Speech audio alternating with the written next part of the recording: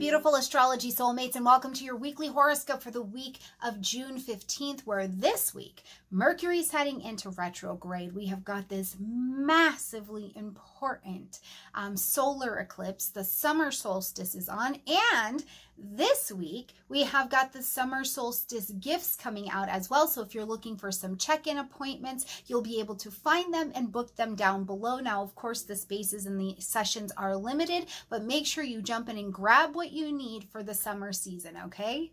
All right, let's talk about what is happening this week. Now, first of all, I want to tell you too, this week on the Eat and Greets, we've got Brian Coulter coming over. Samuel Reynolds will be over here this week as well. So the teaching is going on. And Brian and I are actually going to be exploring into this solar eclipse and the summer solstice as well. So stay tuned for that. We'll be going live, looking at people's charts. You guys seem to like Brian and I together, and we've got some good synastry. So we're going to keep that going here, okay?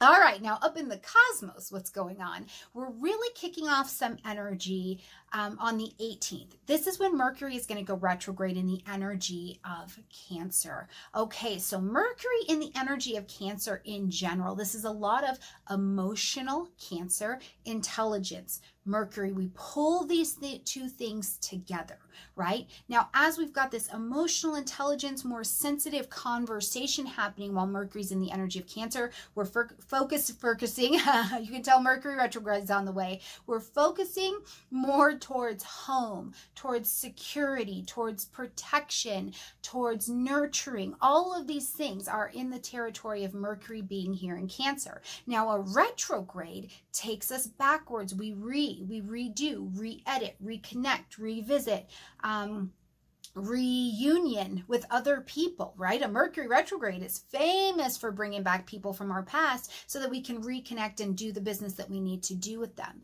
Now, this retrograde in the energy of Cancer gives us a great period to renovate, repair, reconstruct. I think about things at the home. Maybe you need to redecorate, right? Maybe you need to reorganize those pantries, that kitchen. I also think about the reorganization of your inner self, your inner life here, right? We've been looking over a lot of emotional intelligence, which means we're in charge of our own emotions, but we also realize how our emotions impact other people and vice versa. And what have you learned here? What's changed in this emotional body and center for you? This is a wonderful, wonderful time during this retrograde over the next 3 weeks to be able to investigate and evaluate those. And I also just think this as well. Cancer energy really does enjoy Tauran energy, and Uranus is over there in Taurus. So I just have this sense that truly maybe at this time, maybe you're going back to cooking, preparing, gardening, doing something with herbs, herbal healing, any of these. Maybe you're just getting back together with friends because we're allowed outside again right now, and you can eat together and enjoy each other. So put that in your retrograde time, okay? Now on Sunday, the 21st, we move into the energy of the summer solstice, but just a day before, we're going to have the eclipse and solstice energy. So it is a couple days here throughout the weekend that is very packed together. It's high impact with the solar eclipse happening. We're switching seasons, and when we switch seasons, something falls from us so that we can begin this next session and cycle of life. So we will definitely be having this. Now, how do we know we've reached the summer solstice? The sun moves into the energy of Cancer. It's beautiful. Cancer is our cardinal energy that gets us started with nurturing us through the summertime. Now, the solar eclipse is also going to be right at 0 degrees of Cancer as well. So 0 degrees, critical degree to be at. We know for sure we've got a different beginning happening. The United States, it's very big to be seeing Cancerian energy lit up. Plus, the United States is on its way to its Pluto return. So there's just a lot happening even in the global sphere. But for us personally, the sun will be beaming nice and bright. Light, heat, life, motivation, essence will be in the places that are home, and they are security. And there's a powerful shift coming to them with this eclipse. Now, the eclipse acts as the new moon for the month. And typically at the new moon, it's the darkest phase of the time. We're planting our seeds of intention for what we'd like to see grow and blossom next, right? And you don't know, it's dark. There's a lot of faith that happens at this time. And traditionally, we see that energy carry for about 4 weeks. Now, with an eclipse, we can see that spill over for the next 6 months. But I will tell you too, that because this particular eclipse is at 0 degrees of Cancer, and it is a solar eclipse, I just feel like if this is a time where you can, first of all, lighten your schedule. Eclipse energy is a lot. It's draining for humans. That's a lot of energy coming from us. We're blotting out, resetting emotions, and it becomes this turning point. So if at this particular solar eclipse, you can plant your seeds of intention, I really think plant them and super duper hands off.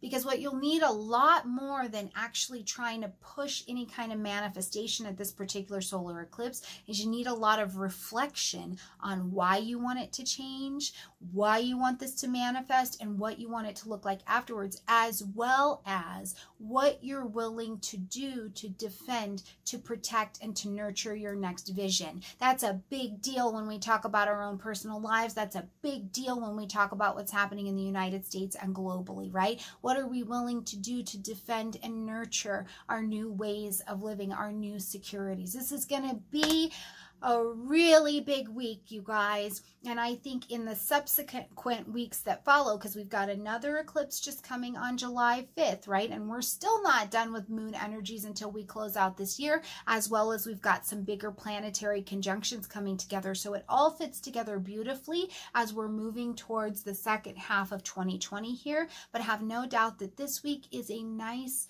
big week to celebrate change, to welcome in the next phase, to allow some things to fall from you. Lift your head and your heart to the sky, because it's a big week where we're going to get some new security landing right in our laps. Now, Brian will be over to talk about all that good stuff this week, so I look forward to seeing you on the Eat and Greets as well. If you want to see what's happening in the daily updates, make sure you're following me on Facebook and Instagram. And coming very quickly before we shut out this year, the Stormie Grace podcast is on the way as well. So if you'd like to take me on your phone with you, if you'd like to take me in your pocket, take me to the shower, the bathroom, any place else we can talk about astrology together, I'll be able to go with you there as well, okay? All right, you guys, like this video, comment, share, subscribe, click down below in the description box, and you can grab your summer solstice gifts before they are gone. All right, you guys, I love you so much, and I look forward to seeing you next week. Bye, everyone.